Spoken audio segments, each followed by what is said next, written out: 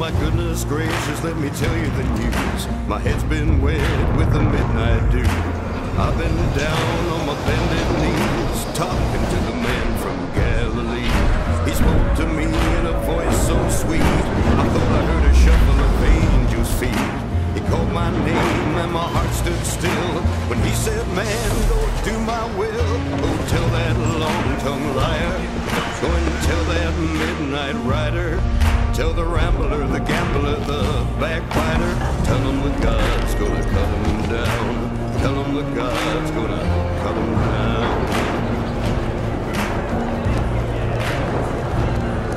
You can run on for a long time, run on for a long time, run on for a long time.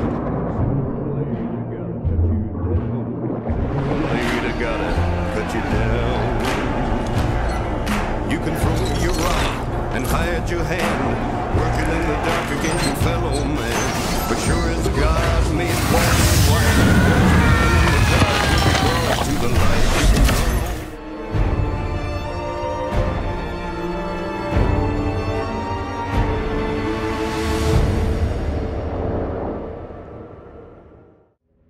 When people are fed and have roofs over their heads, you'll be faced with a completely new dimension of survival, making sure people work together, even if it means ruling them with an iron fist.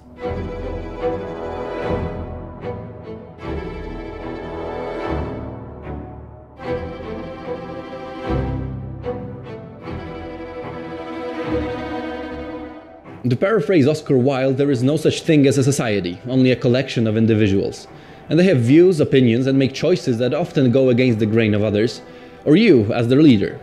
How will you react when a rift forms between your people? When divisions grow seemingly irreconcilable, you might be tempted to make choices that will be irreversible for your society, a true point of no return.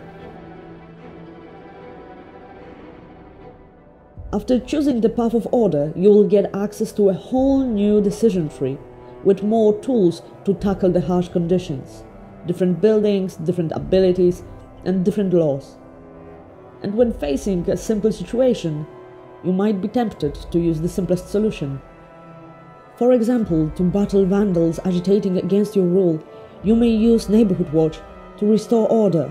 But what will happen when the division escalates? When people start stealing or murdering each other, you will have many options. You may banish them, you may imprison them, you may even turn a blind eye and face the consequences. And when hope is low, you may think that propaganda is a good solution. And when people take it to the streets, you might be tempted to use guards to restore order instead of hearing what people have to say.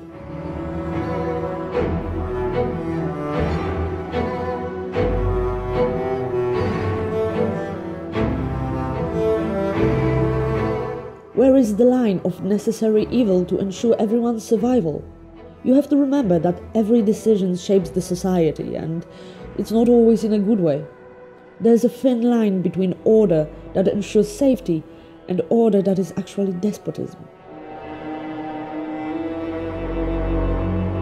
In today's world, social and political situation often gets twisted into the extreme, and that can make Frostpunk a more topical game than many would expect.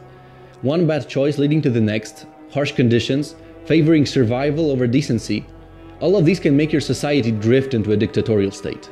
And when you grow power hungry, using oppressive practices can easily lead you to control the city with radical, totalitarian methods. Of course, imposing order might not be your idea of trying to fix things. History shows paths other than ruling with an iron fist. Ultimately, our game is about people.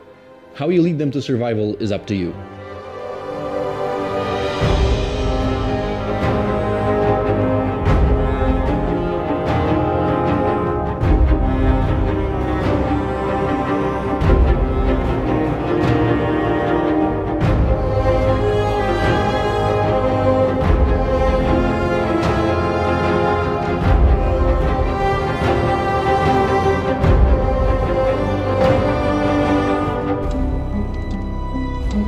It's about time that we show you something new from the world of Frostpunk, the automatons.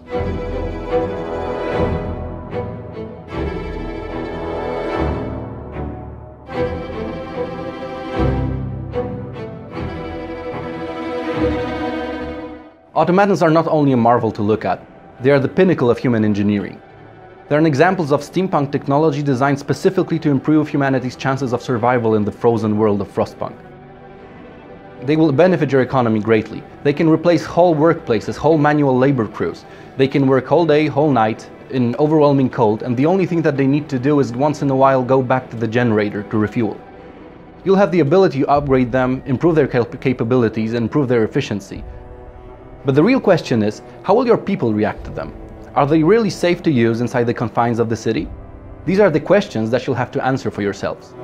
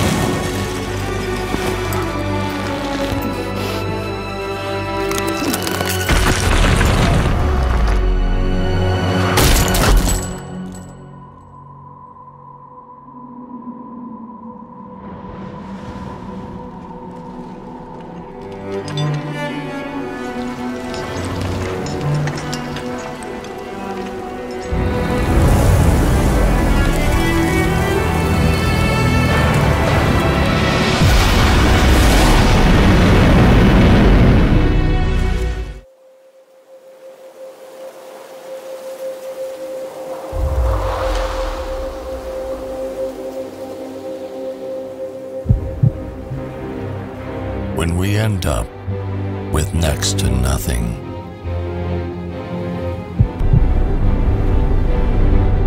we don't do what we believe is right, but we believe what we do will make us right. It is not shelter nor food that brings us consolation.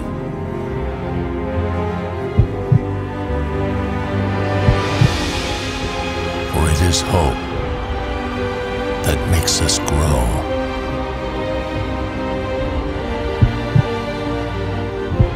Hope that there is more of us, and if not,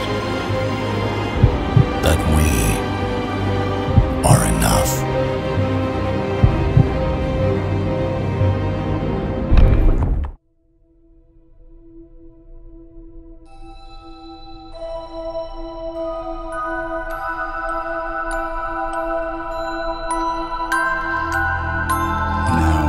Nights enlarge the number of their hours, and clouds their storms discharge upon the airy towers. Let now the chimneys blaze, and cups o'erflow with wine. Let well-turned words amaze with harmony divine.